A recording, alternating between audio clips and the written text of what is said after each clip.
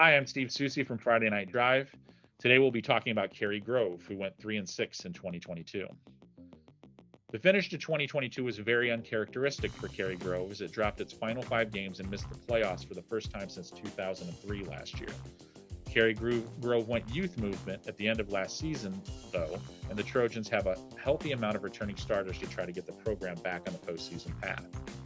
The defense has a number of players that have a wealth of experience, led by linebacker Connor Anderson, the last remaining returning starter from Cary-Grove's 2021 state championship team that stunned East St. Louis. Other notable weapons include speedy running back Andrew Prio, who will be joined in the backfield by Jack Rossi. The breakout performer, though, could be sophomore Logan Abrams, who could see time either in the backfield or on the defensive line, potentially both.